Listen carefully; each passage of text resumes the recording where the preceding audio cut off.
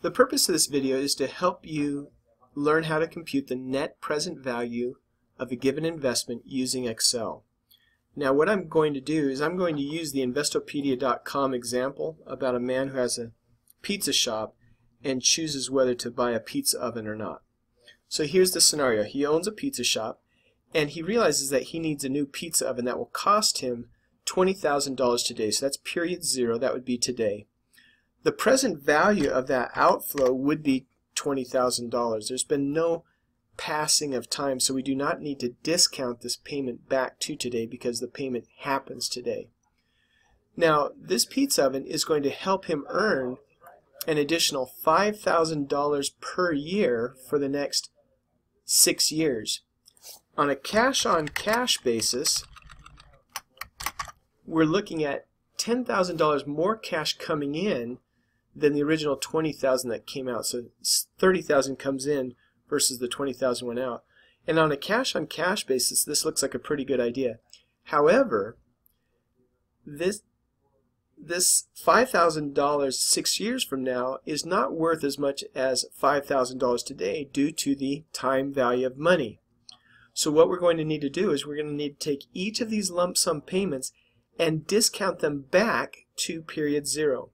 So for example, if he normally earns 10% on his money, or if he could invest in a bond at 10%, he wants to make sure that this investment in a pizza oven would get him a better return than 10%. So if the net present value turns out to be greater than zero, then this is a good idea.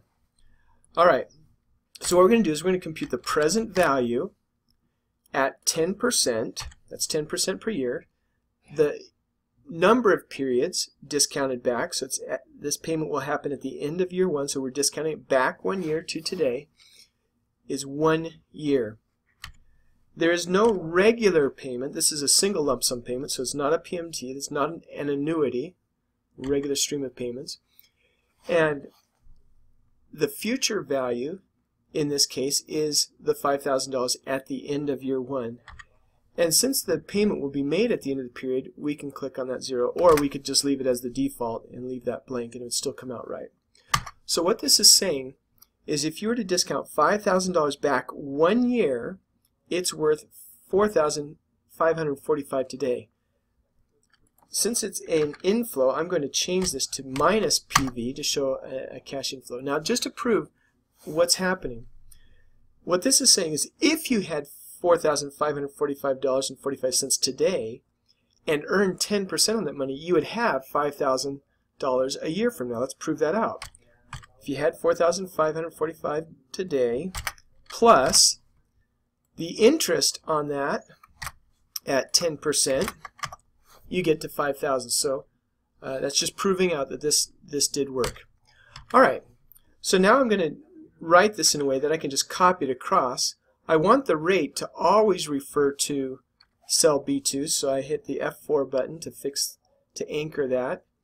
The number of periods, I want it to be a relative reference, so to refer to period 2, 3 as I copy this over.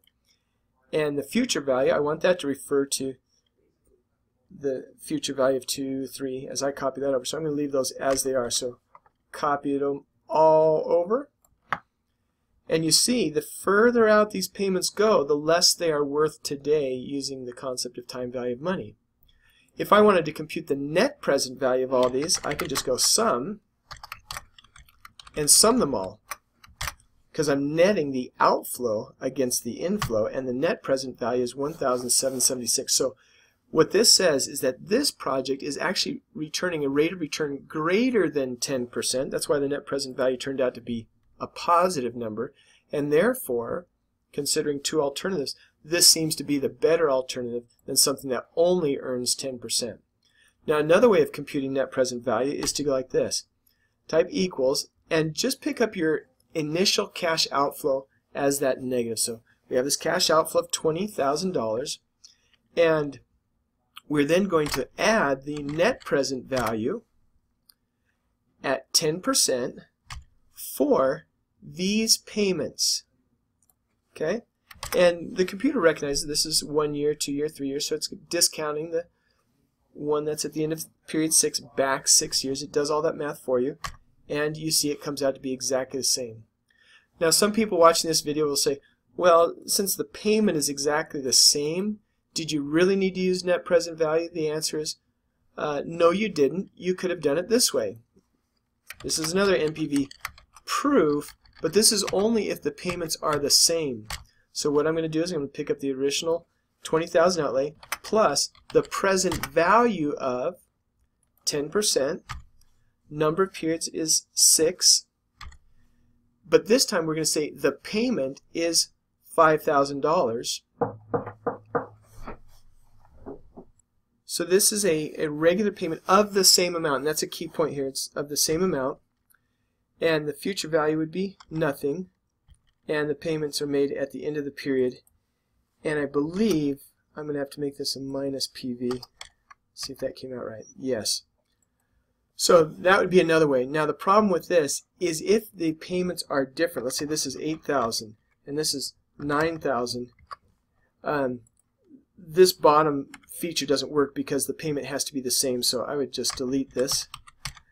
And as you can see, this formula, NPV formula, will work with varying payments, as will discounting each item individually and doing the net present value. That would work as well. So I hope this makes sense. Once again, if the net present value turns out to be a positive number, that's an indication that this investment will return a rate of return greater than 10%, usually indicating that that's a good idea.